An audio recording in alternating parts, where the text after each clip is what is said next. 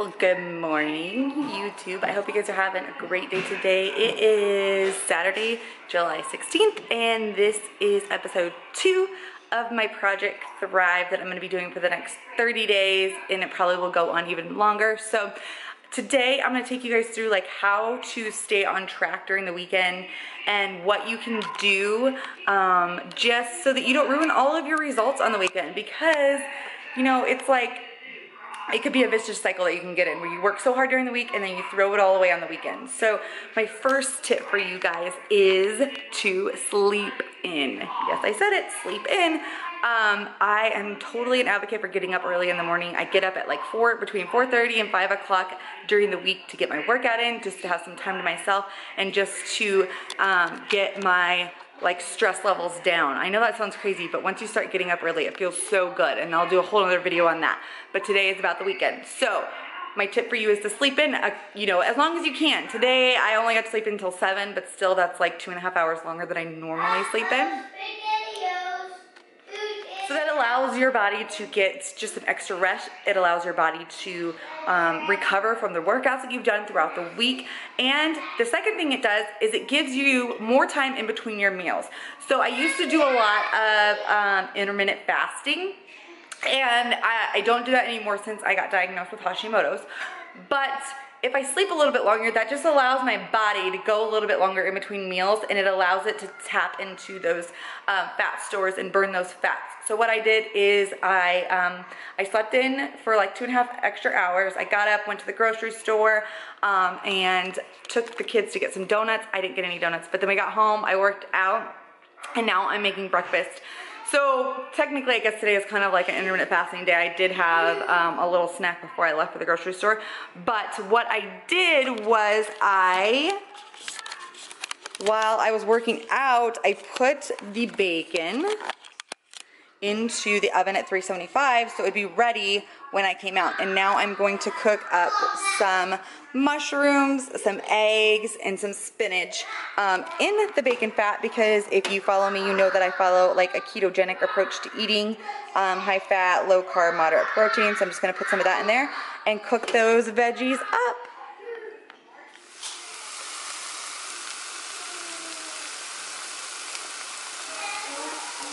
Alright, so there is the finished product. I am super hungry. It doesn't look too pretty, but it is going to be super yummy.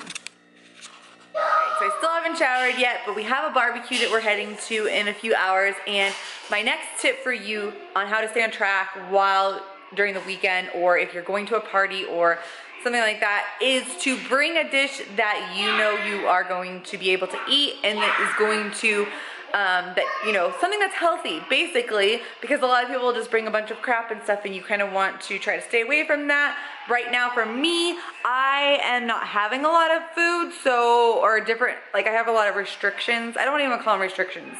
There's just a lot of food that I'm choosing not to eat to try to feel my best, especially with the Hashimoto's, and trying to figure out what my trigger is.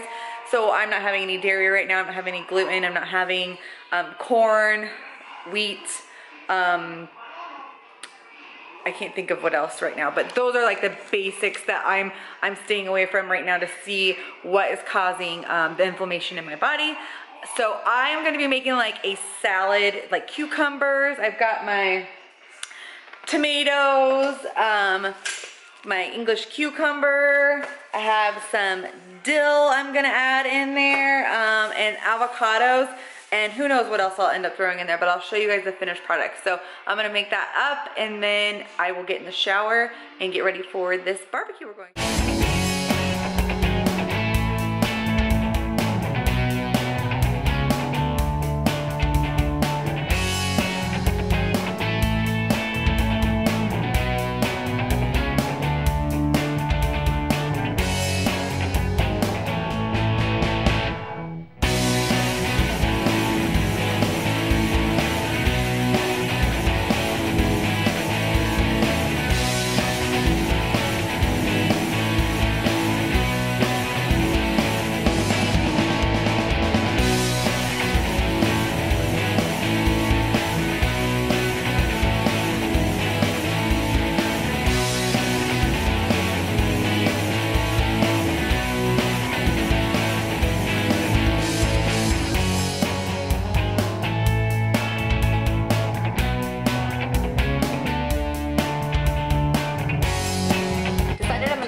raw zucchini into my salad. I love having raw zucchini in my salads.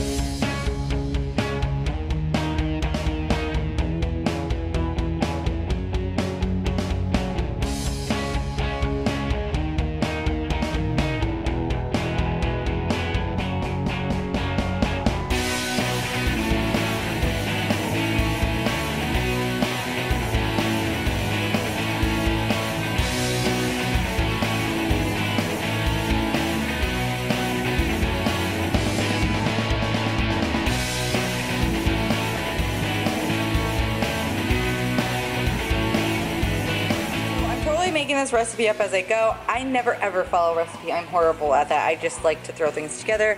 I'm going to add in some black olives. I love black olives. They are my favorite new snack now that I'm not having any corn or wheat or anything like that. They are like my new chip kind of in a way.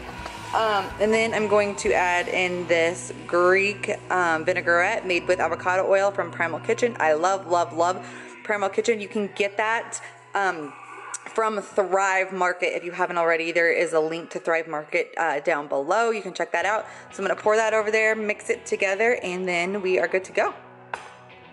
And there is the finished product. It looks so yummy. I can't wait to eat it later.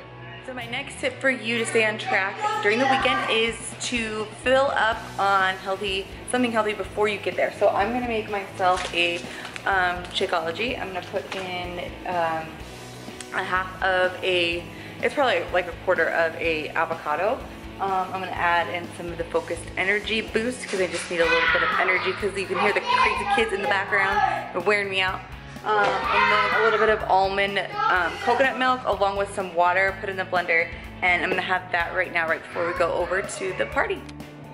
So my next tip for you guys while you're trying to stay on track during the weekend is when you do attend a barbecue or a party or whatever it is, I want you to go in with the mindset that, you know, everything is gonna be okay. Don't be stressed about what you can't eat or whatever, and if you end up eating something, then just tell yourself it's not gonna matter, it's gonna be fine. If you go in there and you start stressing about what you're gonna eat and you end up eating a bunch of stuff that you weren't planning on, and all you are feeling is guilty and more stress about it, that's gonna freak your body out. And you know, you're gonna believe what you're telling yourself. Tell yourself a different story. Tell yourself, you know what, I'm gonna have this, but it's gonna be fine. The other day this happened to me when I went to eat with my son for breakfast, and I ended up having part of his scone, and I don't know if it was, you know, dairy free or gluten free or anything, and I immediately started freaking out about it. And I made myself stop and tell myself a different story. This is gonna be fine. I only had a few bites. I'm not gonna go into a huge like Hashimoto's flare up or anything like that. Like, it's gonna be okay. And guess what? It was okay. I'm fine. So change your mindset before you get there. The other thing is if you're gonna indulge in something, that's completely fine. I think, you know, life is all about balance, and you should have what you like. But pick something that you absolutely love that you're gonna have. For instance, I don't really like sweets. I'm not a cake person. I don't really like, it's just not my thing. I am more of like a savory, like salty, chips, cheese, you know, that's more of my thing. So if I'm gonna go and I'm gonna pick and I'm going to indulge in something, it's gonna be one or the other. It's not gonna be both. If I end up having the chips and the salsa or the chips and the dip and stuff before dinner, I'm not gonna have the cake later. So just pick one or the other, and then make sure you stay hydrated, like I said before. So those are my tips for you so far. Let's see if there'll be any more.